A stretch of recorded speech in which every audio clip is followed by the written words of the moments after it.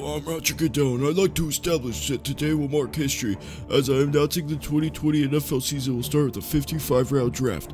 This will mean every team at this current time does not have any players on their team, and all players will be put in the draft pool. Also, to my left, I have Walter Achyamomspusi, the new owner of the Washington football team. Hello, I'm Walter, the legendary USC QB, who is now the owner of the Washington football team. I'm announcing that I plan to relocate the franchise and make it more badass than any other NFL franchise.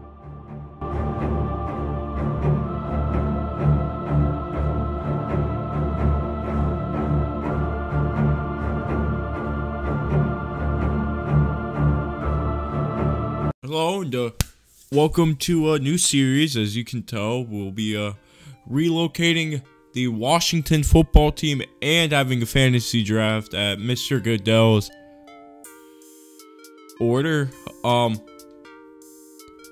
Yeah, I've tried recording this series like 20 times. There we go. Yeah, I mean, like, we had the team drafted, we played the first game, and then we missed the game-winning field goal, and I hit my desk, and my monitor got unplugged. So I went to go plug it in, and it unplugged my computer. So that recording was scratched, among the other difficulties we had before that.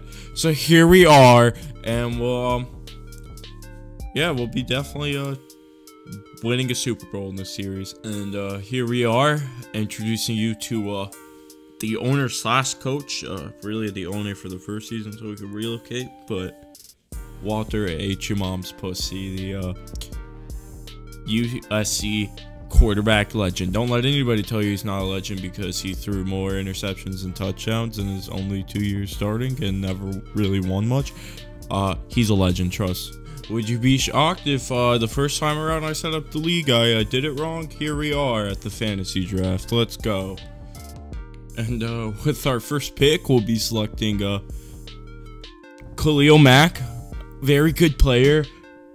Mainly picking him over everybody else. He's 29 and on defense, because if you don't know, I'm not very good at defense. So with our second round pick, we're going with defense again. The young stud, originally drafted in Miami, they traded him for whatever reason. Minkah Fitzpatrick. Let's go, baby. Yo, I was thinking about picking him in the second round. He's here in the third round. We have to go defense again. Bobby Wagner, bro. Hey, this team's coming together. Whoa! Our next pick is gonna be the Maniac. I think it's a stupid fucking nickname, but Darius Leonard, another great linebacker. Our next pick is gonna finish out our linebackers.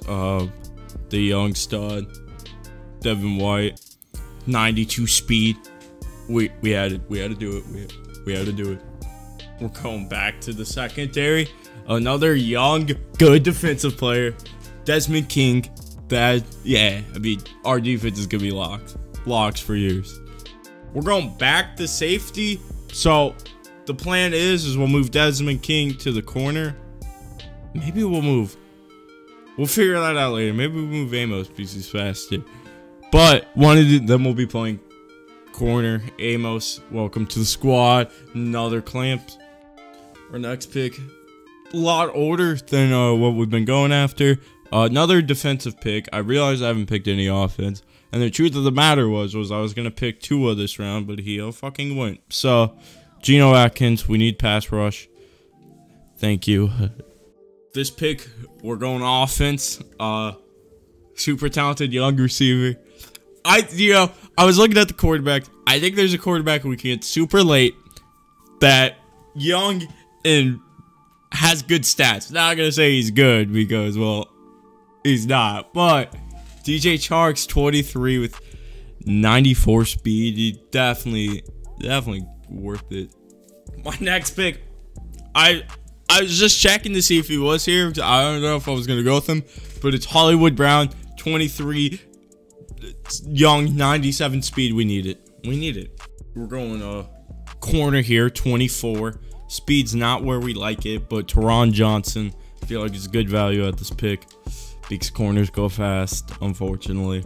Another older defensive pick, but I want that pass rush mean. Another DT, Gerald McCoy, 32. We don't like that, but we can always draft a defensive tackle in the draft. We're going another corner here. Last one. 25, 91 speed, 79 zone. Feel like it's good value at this pick as well. We're actually going to line this pick. 31, 93 overall, superstar depth, so his regression won't kick us hard. I think I don't know, man. Going back to receiver, young, 97 speed. You see the theme with the fucking receivers? They're all fast and young for progression reasons. I'm going to take him right now before he goes. Another young, fast. Fast catcher, no Fant. Well, fuck. Yeah, okay. We have to go Fournette here. 92 speed, 89 XL, 84 agility. Kind of low, but those are a little bit easier. Just a straight line back. 70 catching though. Yeah. We need offense. All right, we gotta go. This is the quarterback I was looking at. His throwing stats aren't good, but I don't know, man. 86 speed, like his athleticism, his change of direction really like caught my eye. I don't know. I don't know what I'm thinking here, but Jalen Hurts will lead the Washington football team to victory. Caleb Chason, the rookie from LSU, he's gonna finish out our D line, and I think that's gonna be our last defensive pick. So welcome to the team. Jalen Hurts at quarterback, baby. We have a little quarterback controversy going because we have Tyree Jackson. I don't think it's a rookie though. I guess he never played a game last year, but I'm sure he was drafted last year. Anyway, really the only reason I drafted him is his 95 throw power and 85 speed. Yeah, in case we find that the noodle arm that Jalen Hurts has isn't gonna work. We have, young, great receivers. I drafted Nyheim Hines for like the speed and youth. Drafted the offense pretty much, well, all based on speed and youth. Our defense, on the other hand, was a mixture of things. So I know Devin King would be like an 87 or something at corner, but we ended up going Amos because, well, the speed factor and it was really about it. The speed, I'm not getting burned. And then I'm gonna actually put Trey Flowers. He's faster as a boundary. Then we got Mika Fitzpatrick, young stud. Desmond King, we drafted out of Jonathan Abrams, available in like the 30th round. So he'll definitely come in, I know. The linebackers are two young ones and one old but great one. D-line's decent. Caleb Chason, I mean, if he progresses, could be pretty good. But I mean, DTs and right end or so great.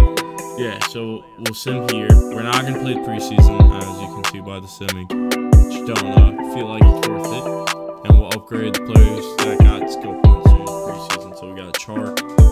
Then we're going to go straight to deep threat. Let's see what he gets here.